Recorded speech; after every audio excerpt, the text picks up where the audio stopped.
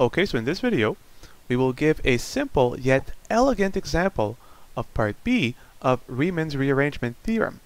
So all we need to begin with is a series that converge conditionally. So we'll take the following one. So summing from 1 to infinity, negative 1 to the n plus 1 over n. If we write out the first few terms of the series, what we are doing is we're summing the reciprocals of the integers with an alternation in sign. So let's write out the first few terms of the series.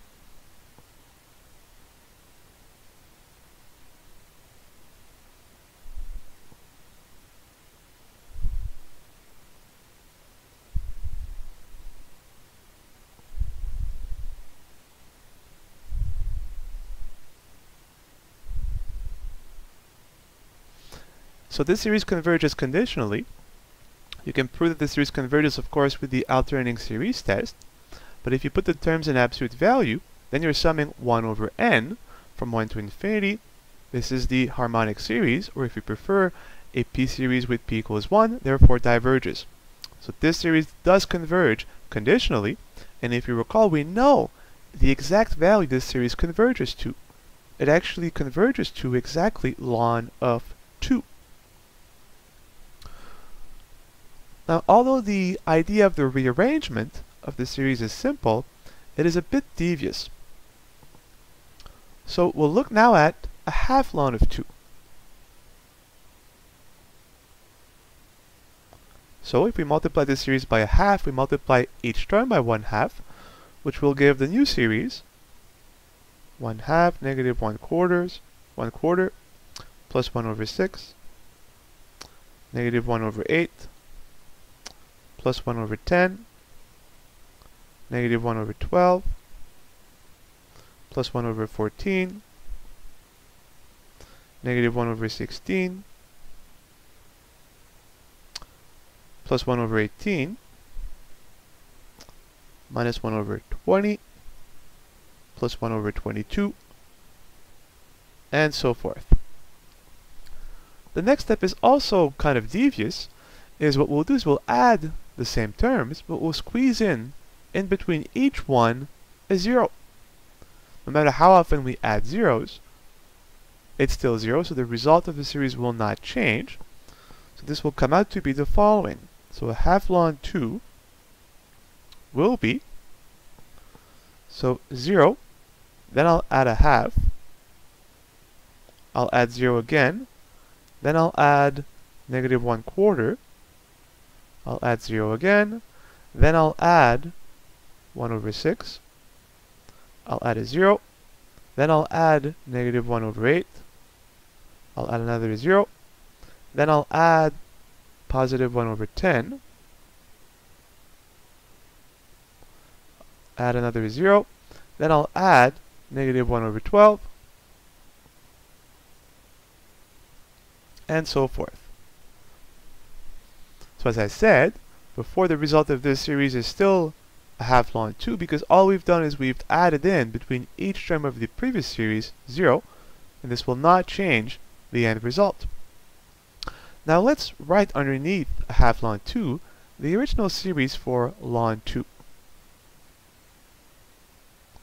So ln 2, if we go back to the original series, is 1 minus a half plus a third minus a quarter plus a fifth minus 1 over 6 plus 1 over 7 minus 1 over 8 plus 1 over 9 minus 1 over 10 plus 1 over 11 minus 1 over 12, and so forth. And the idea now is to simply add these two series together, so we will be adding corresponding terms. The first terms together, the second terms together, the third terms together, and so forth. Well, one thing is clear. If we add 1/2 ln 2 to ln 2, we get 3/2 ln 2.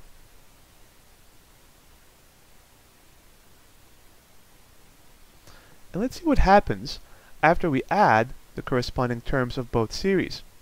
So 0 plus 1 is 1, plus 1/2 minus 1/2 is 0, so we will be omitting the 0, plus 0 plus 1/3 plus 1/3, plus negative 1/4, negative 1/4, negative 2/4, which is negative 1/2, plus 0 plus 1/5, 1/5, plus 1/6 minus 1/6 is 0. We will omit this. Plus 0 plus 1/7, plus 1/7, plus negative 1/8, negative 1/8, negative 2/8, which is of course negative 1/4, plus 0 plus 1/9, plus 1/9, plus 1/10 minus 1/10 is 0. We will be omitting 0 again. Plus 0 plus 1/11, plus 1/11, plus negative 1/12, plus negative 1/12 is negative 2/12, which is negative 1/6. And hopefully you can see the pattern, right? We add the reciprocals of the first two odd numbers, 1 and 3. Then we add the negative of the first even number. Then we add the reciprocals of the next two odd integers, 5 and 7. Then we add the negative of the reciprocal of the next even number, 4. Then we add the reciprocals of the next two odd numbers, 5, 7, 9, 11. And then we add the negative of the reciprocal of the next even number. And you can guess that the next three terms will be plus. Well, after 9 and 11, we get 1/13 plus 1/15. And then we add the negative of the reciprocal of the next even number, which will be 8. And so forth. Now, why is this interesting? I claim that we have now reached our conclusion. Let's see.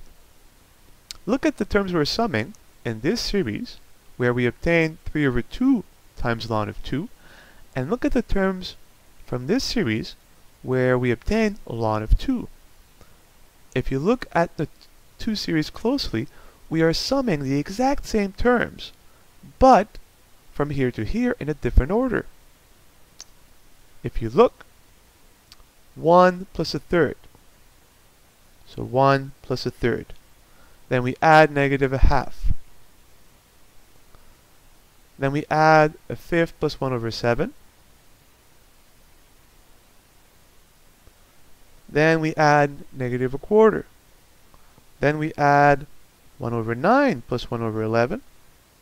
Then we add the next negative term.